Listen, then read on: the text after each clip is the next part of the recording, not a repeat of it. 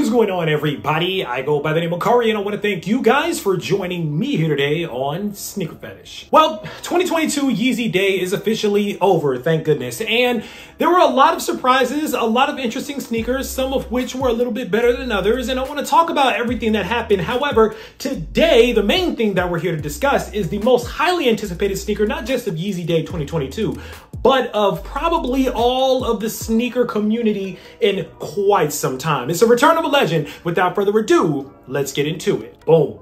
And there it is, ladies and gentlemen. This is the 2022 Yeezy Boost 350 version 1 Turtle Dove. It's incredible to hold this sneaker in my hand. This is really crazy. It's kind of a full circle moment, but on top of that, it's just really wild that we actually got Turtle Doves back after all these years. Never been retroed, never been restocked before, but we got the sneaker back. Now, the first thing I'll say about this is that I really don't think that this should have had like the exact same style code. There are a few differences, there are a few modifications in this sneaker, and of course the packaging is different as well. They just made like a million of these boxes and they just slapped different labels on them, don't they? So again, first things first, the packaging itself, this is not what the original Turtle Doves look like. If you guys remember that old school box, it was actually a little flimsier, but it had the flap on it and it just said Yeezy Supply on the side of the box. But that was 2015. That was quite a time. So updated box, a few updated modifications on the sneaker itself. Let's take a little deeper look at the shoe, and then we'll talk about why this shoe means so much. All right, starting with the upper of the shoe here. Now, classic Adidas Boost 350. Still can't believe I'm even holding this sneaker.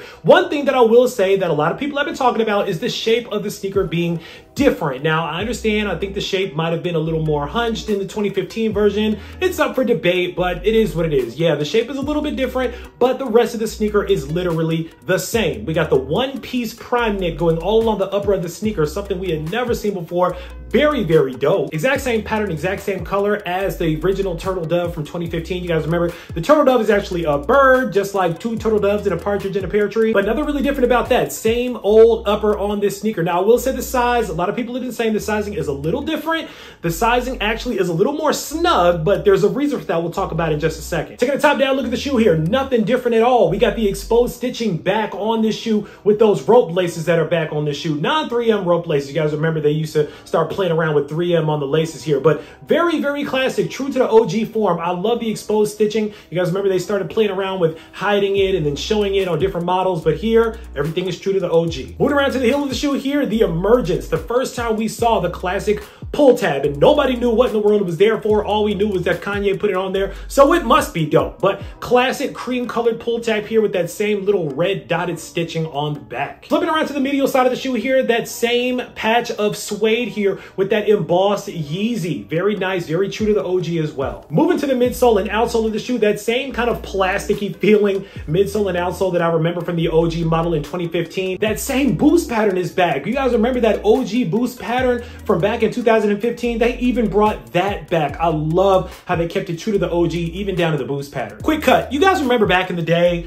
this was probably one of the most fake sneakers. You guys remember the legit checks that went into this sneaker? Like, people were really going down in the weeds, like looking literally at the thickness of the print, looking at the prime knit patterns, looking at how many little dots were on the back of the pull tab here, looking at how many little dots were in the boost pattern here. Like, if you guys remember how faked the Turtle Dove was back in the day, like, replicas ain't nothing new because these were being faked like crazy back in the day. And finally, on the insole, classic Turtle Dove insole, all black insole with that co-branded Adidas and Yeezy branding on the heel. Also, you guys remember when I said that the shoe was a little more snug? It's because I'm not sure if you can see it, but there's actually more padding inside of the shoe around the ankle and the sock liner. I like it a lot because it makes the sneaker feel a little bit better and you can size it a little bit more appropriately. People were really struggling back in the day thinking that they wore their normal size and then they would get them and they were like either way too big because there wasn't enough padding in it and it was a mess. So a little more padding makes it a little bit more snug around the ankle. And that's pretty much it when it comes to the Adidas Yeezy Boost version 1 350, whatever you want to call it, reissue 2022 retro of the Turtle Dove. The Turtle Doves, we'll just call them that. It's a simple sneaker, but the beauty was not just in the simplicity, but it was in the messaging and it was in the impact, the cultural impact. Let me take you back to 2015 real quick. Kanye was a different kind of person between 2013 and 2015. If you guys remember, in 2013, we got the YEEZY album. That was the follow-up to my beautiful, dark, twisted fantasy. I hope I got that right.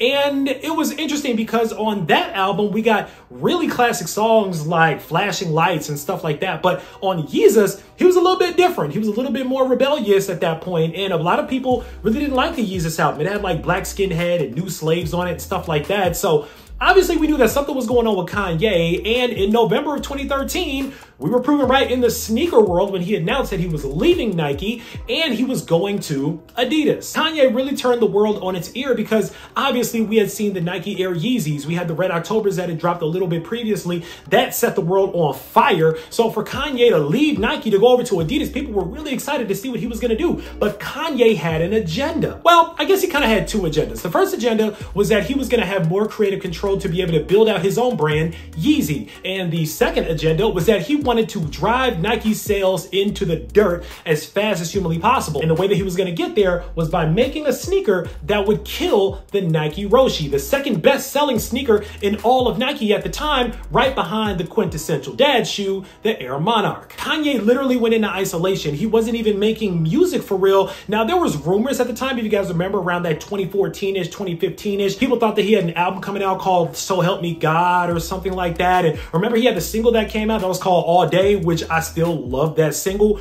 but the album apparently got scrapped. But in its place, in 2015, Kanye came out of that isolation Valentine's Day weekend. Now, this was All-Star and New York Fashion Week with the Yeezy Season 1 runway show. For the first time, we were really able to see what Kanye had been working on during the time that he was with Adidas, and he came out with a few brand new models of sneakers. One was one of my favorite sneakers, really to this day, was the Yeezy Boost 750. That was the first official release from Adidas, even though I never got a pair to this day. And the second drop was what you see right here, the Roshe Killer, the Adidas Yeezy Boost 350, the sneaker that would literally change sneakers as we knew it forever. What was so unique about this sneaker? It looked like a Roshe. If you guys remember, everybody had Roshes on. If you guys remember 2013, 2014, everybody literally was wearing Roshes. They were cheap, they were affordable, they were only 70 bucks. They came in a variety of colors, different styles, all this type of stuff was going on. And Kanye saw that and was like, I got something for you. And he made a sneaker that was almost triple the price of the Nike Roshe that literally turned the world on its ear because Kanye had that much influence, literally the definition, the poster boy for the word influence. It was really kind of funny because if you remember when these dropped, how the world went crazy over them,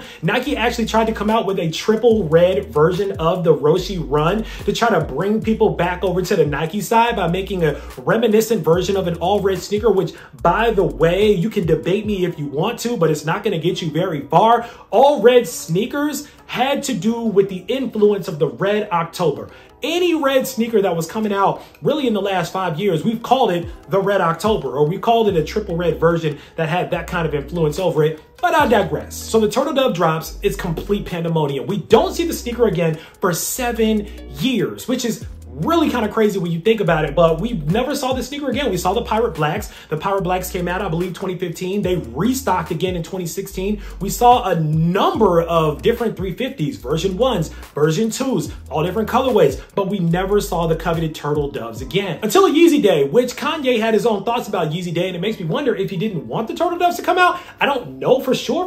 But if you guys saw the infamous DM that Kanye put out to all the different news outlets talking about how he didn't approve of Yeezy Day and it was out of his control, and they took people from his team and they're releasing colorways without his permission and blah, blah, blah, blah, blah.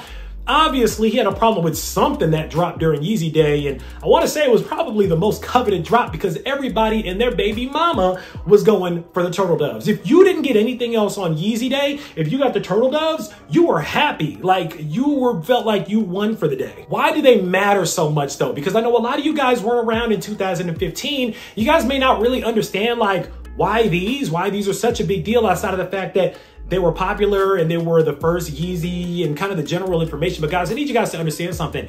These were a moment in sneaker history. These were a milestone. Like, if you're holding a pair of these right now, you're literally holding the reincarnation of a historic moment in history for sneakers. Like, this sneaker really catapulted Kanye. This sneaker helped get Kanye out of debt. This sneaker literally changed everything about a lot of the ways that a lot of the brands were coming out with the product that we're coming out with back then. Remember, runners weren't really a focus back then. People weren't really hot outside of the Roshi runner, but this really made runners be able to be priced higher at a $200 price point. And the thing that made these better than the Roshis was that the Roshis weren't really that good for fashion and casual wear. They were good for function and running, but this really blended those worlds. And to that point, a lot of people didn't think that those two worlds were able to be blended in a running sneaker, but Kanye did it just like Kanye always does. Then to double down, Kanye was wearing the turtle doves all over the place. Anytime you saw him, he had the turtle doves on to boost it up because, again, the Kanye effect, right? Just like the Bread Air Jordan 1s, when he was wearing those black leather pants, everybody wanted those now,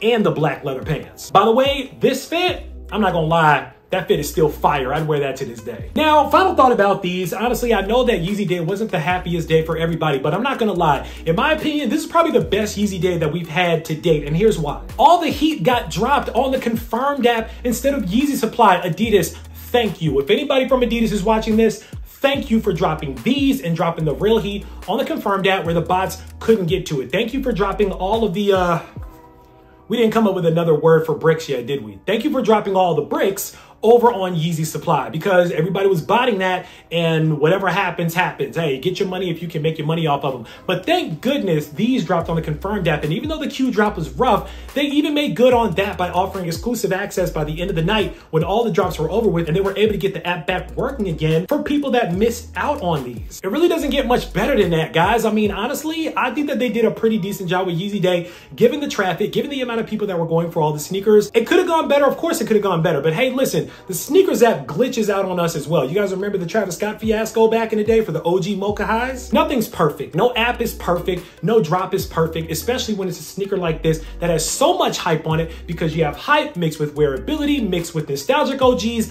mixed with the new generation of everybody that wants these to resell. Personally, I think these are going for a little bit low on the resale market. 400 to 500 bucks for a turtle dove Yeezy? Are y'all crazy? I don't want to say too much about it because, hey, maybe I'll double up on a pair just to ensure that I can have two pairs for myself.